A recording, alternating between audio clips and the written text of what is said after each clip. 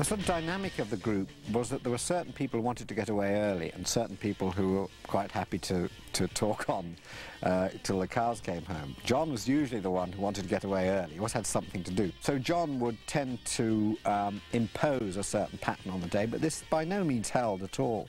And the best sort of Python days, when the best work was done, everybody would be sparking and it would be a truly democratic group. But I think there were sort of, I would say there were probably two poles in the group.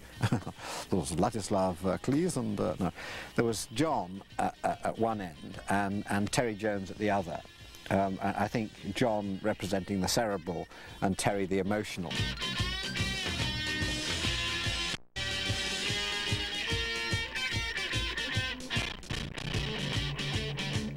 To me, the main thing is that it was a group of people doing exactly what they wanted to do. It wasn't watered down by committees of executives getting together and decide what the public wants or doesn't want. There wasn't market research to say these are the people out there that we should be aiming for. It was none of that. It was 6 people saying, it makes us laugh, in it goes.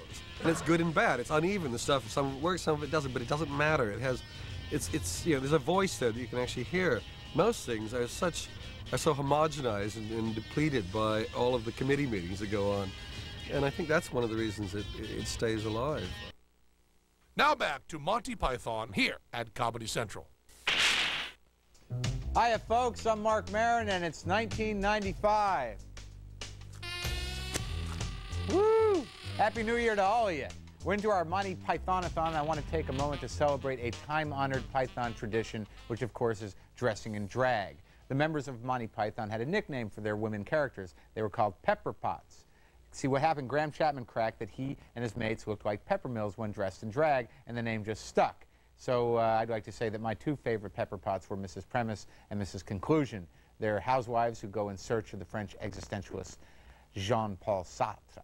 But here's a look at some drag characters who have more in common with the Hell's Granny sketch. It's some fleet of foot Queen Victorias. What a odd sketch that is. Terry Jones said his favorite females to play were middle-aged suburban housewives. Terry also said that Eric Idle was the best at playing young and attractive women, although personally I think Carol Cleveland and Connie Booth, the real women who appeared on the show, did a little more for me, personally.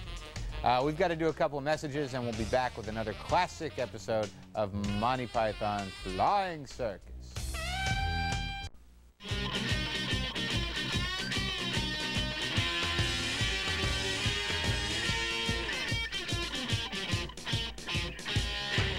There wasn't really a boss, and we were very, very concerned. I can remember when we were sort of putting a show together to make sure that everybody's material was included in some sort of equal amount, and that when casting was done, we decided who was going to do what part. There was a sort of balance to it all. It didn't always work out, but that's what we tried to do. The sketch that I'm constantly using this as my example of what I thought was great about Python was the Undertaker sketch where John comes into an Undertaker's office with a bag. The bag is containing his dead mother, and he's trying to find out the best way of disposing of her. In theory, to me, you should be able to laugh at anything.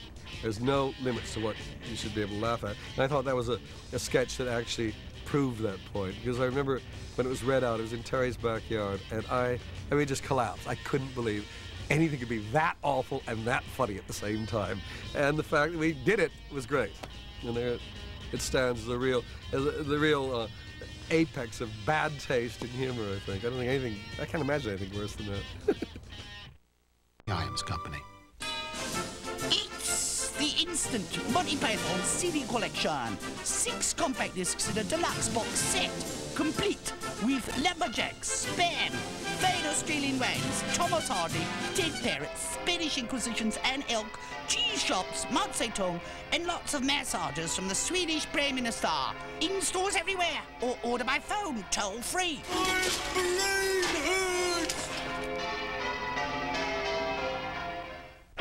Hi, I'm Marc Maron, and we here at Comedy Central want to make sure you start out the new year right, and what better way than with a 35-hour Monty Python-a-Thon. Now, I should just put this down. One of the biggest landmarks for Monty Python was the release of their film Monty Python and the Holy Grail in 1975.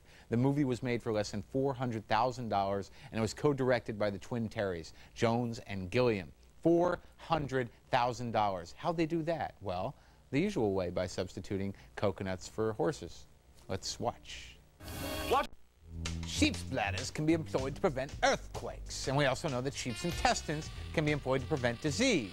The Holy Grail is one of those movies where just a few phrases conjure up memories of hilarious scenes, like, it's only a flesh wound, or that's no ordinary rabbit. And a yell you still hear in New York City. Run away! Don't go anywhere. We've got another episode of Monty Python's Flying Circus coming up after these messages. So many sketches got written by using Roget's thesaurus, you know, just listing things. Or you get, I mean, when you actually think of the amount of Python time on the air that's spent just listing things, you know, whether it be cheese shops, whether it's the name of parrots or rivers, using, you know, as the dead parrot, it's just you go to Roget's thesaurus, find as many phrases to describe death as possible. And there was one thing which we weren't allowed to do, which I was desperate to do, is a sketch would be going on, and what we were going to do in the course of the sketch, we would slowly turn the volume down on the mics, so it would get quieter and quieter, and do it. So you time it so that people have enough time to notice it's gone down and reach over to their sets and begin to turn the volume up, and we turn it down, and they turn it up and down, down, until it reached a point where they're at max, and then we were going to go, BAM! With the loudest noise we could do and blow up every set in the country. But the BBC technicians wouldn't let us do that, but it would have been wonderful. Hi, I'm Marc Maron, and here's a phrase I bet you haven't heard recently. Happy New Year! How about this one? Hey, quit leaning on me. Get it? You're drunk! Forget about that new Beatles BBC album. Comedy Central got hold of 2 long-lost episodes of Monty Python that were made originally for German television. Actually, the Germans have great taste when it comes to British imports, the Beatles and Monty Python. These 2 episodes, long sought after by Python fans, are having their U.S. television premiere right here on Comedy Central on New Year's Day and January 2nd at 10 p.m. Here's a peek. Whilst the mouse herds That was Chicken Mining from Monty Python, the last German episodes, broadcast for the first time in America tonight and tomorrow night at 10 o'clock on Comedy Central. Python taped 2 episodes for German TV. The first one was shot, if you can believe it, with the cast speaking entirely in German, and the second was done in English, but was later dubbed into German. We'll be back with another episode of Monty Python's Flying Circus right after these messages, which are in English. You're watching the Python-a-Thon. Here we are. Yandalavasa, Gledenwi, Stravenka. Here at Comedy Central.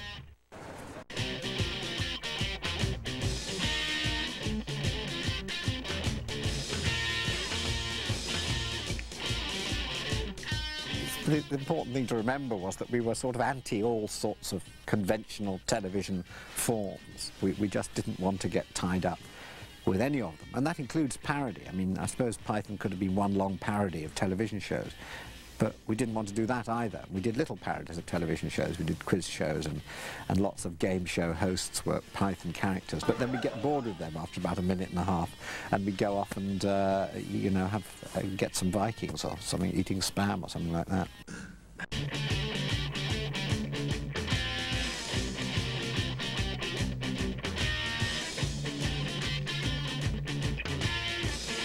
But I can tell you that something like Silly Walks was interesting, because Terry and I had brought in our material, and in it we had this little idea that there should be a ministry for a ministry of silly thoughts, or a ministry of brown things, something like that. We just had we'd never worked into a sketch. We couldn't get it anywhere. As I remember, Graham Chapman sort of wrote this down, took it away, and came back with an idea for something called the Ministry of Silly Walks.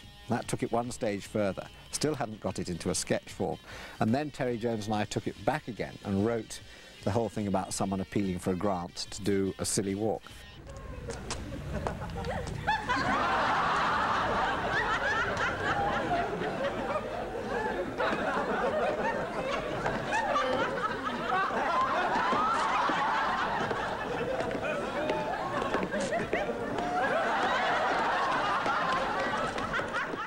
Stay tuned for more Monty Python here at Comedy Central.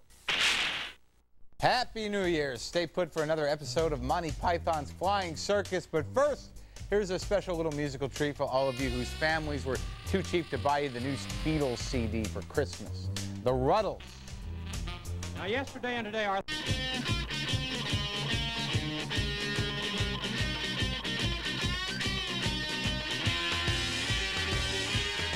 There was something there which worked at the time, and it's rather nice that it is still funny now. But the great thing was that it had no pattern, it had no organisation. We were not working to some program planners or some big producer's scheme. Absolutely the opposite. It really was, as near as possible, a free attempt to put the humour of the six people before the public. Hi, I'm Marc Maron, and let me ask you a question. How many times do you get presents for New Year's Day? Very rarely. Am I right? Well, here's the present. A 2-day Monty Python-a-Thon right here at Comedy Central. Another question. Do you know which member of the Pythoners is American? Of course you do, and if you don't, it's Terry Gilliam, who worked behind the scenes on the television show to create those amazing signature Python animation sequences. After Python, Terry went on to write and direct films, including Time Bandits, Brazil, and The Fisher King, and of course, before all the big budget films, it was cut and paste time. In London. You know what I just realized? That even animated eyeballs make me a little squeamish. Coming up after these messages, some TV that's very good for your eyes. Another episode of Monty Python's Flying Circus. It seems to be more popular now than it ever was then when it went out. I mean, whenever we put out a new series, everybody would say, well, of course, it's not as good as the last series. And whenever we put out a film, they'd always say, well, it wasn't good. When The Holy Grail came out, everybody said, well, it's not as good as the TV shows. And when Life of Brian came out, everybody said, well, it's not as good as The Holy Grail. You know? I mean, it was always that, sort of somehow, there's something about comedy is that it's always better in retrospect. I don't know why. There was another show that came up that Eric was on. They got me on as a cartoonist, and they had some material they didn't know how to present, and it was material that was recorded over a period of about 3 months of a particular disc jockey who used incredibly awful puns to link the records, and they didn't know what to do with it, just these punning links. And I said, let me make an animated film, and they just assumed I knew how to do these things, and I didn't. But I had 2 weeks and 2 weeks and 400 pounds to do it. And the only way I could do it was with cutouts. So I cut out, and the first time anybody had seen stuff like that on television, so I became an animator, and then out of that, we started working as a group. Hi, I'm Marc Maron, and it's a new year, 1995, right?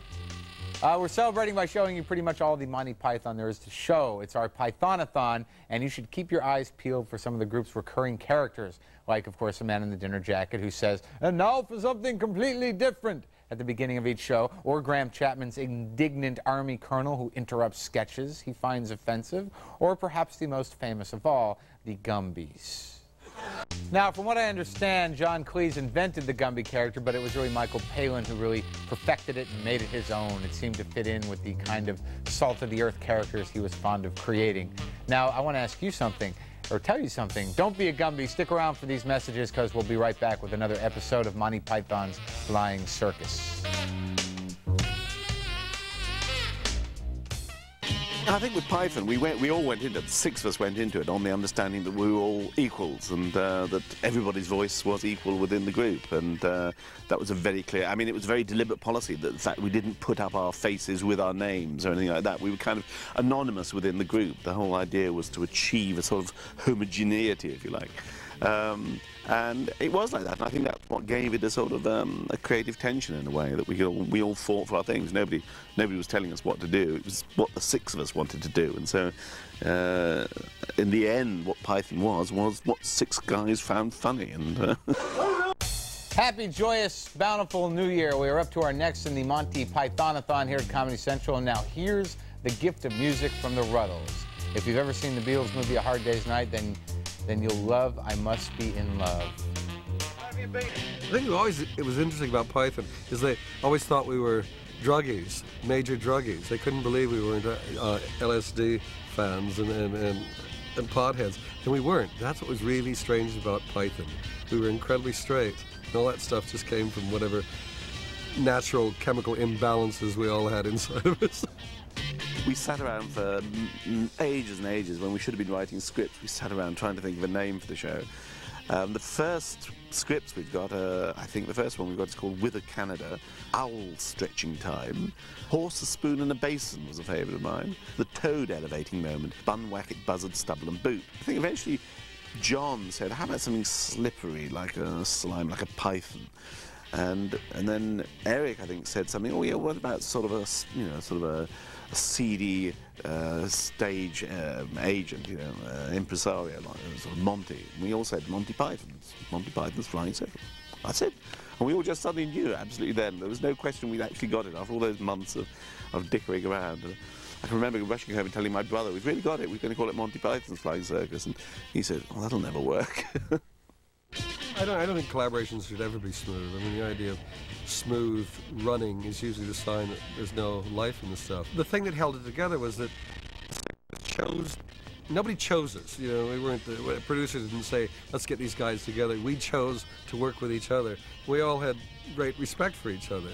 That doesn't mean we agreed all the time. They were huge fights. It was terrifying. Because once you're in there fighting for your own material and somebody says it's a piece of crap, you know, you take umbrage. Hi, I'm Marc Maron, sporting a Nehru jacket, and we here at Comedy Central are doing the best possible thing we could do to welcome in the new year. We're doing a Monty Python-a-Thon. And let's talk John Cleese for a second. Not only was he the tallest python and the oldest python, he was also the only python whose original family name was Cheese. I'm not kidding. John left the group after the third season, but joined them for their stage shows and films. Michael Palin said John was the best in the group at playing humorless, middle-class bureaucrats, like the guy in the famous Argument sketch and many other sketches. And I always think that John Cleese was the best physical comedian in the group. He was, after all, the minister of silly walks. And here we see him as the rangy Ken Clean Air System, a boxer about to meet a tough opponent.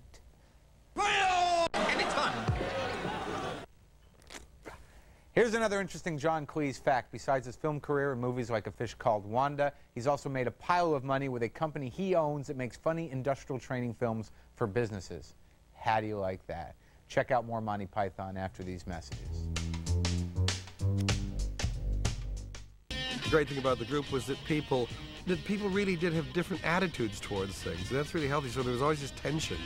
And what came out of it was a lot of times, the early sketches, you could almost tell who had written them, but as it went on, people learned from each other and started incorporating certain things that, you know, Mike and Terry might incorporate things that John and Graham would normally have done.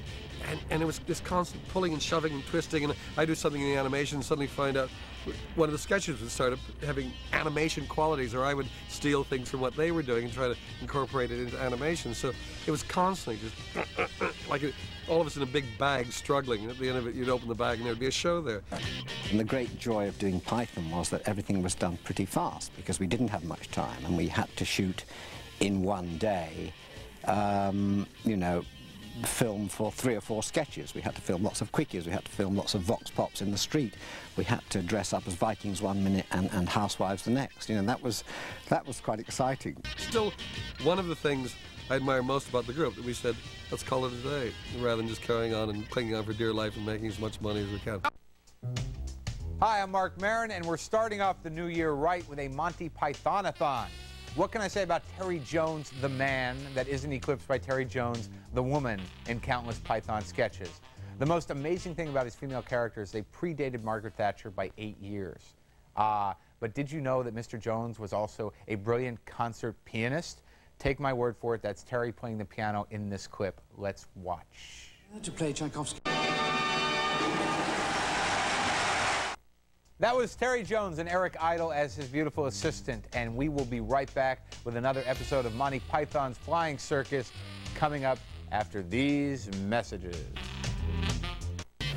I think the Python view of the world is in a sense quite childlike. I don't mean childish, but childlike in the sense that it's hopefully very questioning. But I think it's just that childlike questioning, that love of adventure, that sort of feeling that, you know, does this have to be all there is? You know, surely there can be something else, you know. Surely you can invent things here and there. And Python was inventive in the way children were inventive, too.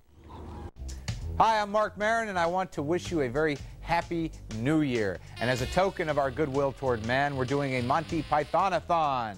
let's focus for a second on the wonderful Eric Idle. This guy could talk, that's for sure, whether it was the nudge, nudge, wink, wink guy or Mr. Smoke Too Much in the travel agency sketch. And I think, personally, my thoughts, he was best at playing newsmen, announcers, and hosts. Right here we have Eric as the host of Storage Jars, a urgently compelling new BBC series.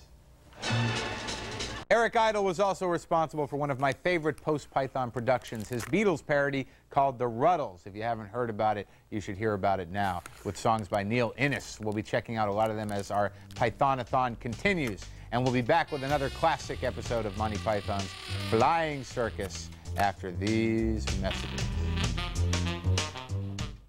So really, by the time I was about to leave Oxford, I wasn't really going to be a historian. And the odd thing was that about 5 years later, when we began to do Python, a lot of this sort of ragbag of education came up in Python sketches. I mean, I didn't know a lot about the Spanish Inquisition, but I knew enough to write a sketch about the Spanish Inquisition coming in. Nobody! Hi, how are you? Happy New Year to you. I hope you didn't drink too much and you're not sitting at home with puke all over your shirt. Anyways, we're celebrating one institution, New Year's, with the comedy institution Monty Python. One of the most popular members of the group has always been Michael Palin, an Oxford man who wrote many of the Python sketches with his old school chum Terry Jones. By the way, to enhance your enjoyment of this Michael Palin clip, keep in mind that £1 equals about $1.60 US currency. Hello, good evening, and welcome to Blackmail. That is by far the most frightening piano player I've seen since Elton John. You know who it was? It was Terry Gilliam. I'm not kidding around here, folks. Stick around for another episode of Monty Python's Flying Circus coming up after these messages. Because Python were not 6 people working absolutely in sync at all. I mean, the fact that we were slightly out of sync, I think, gave Python the strength and the quality that made it work. You know, it was like a sort of centrifugal force. While it was controlled, it was terribly strong and produced material very, very fast. And then whizzes all went spinning off, and, you know, that was the end. It's remarkable that I think we could all sit round a dinner table and still enjoy at least one course together. Hi, I'm Marc Maron, and we are ringing in the new year here at Comedy Central with the Monty Python-a-Thon.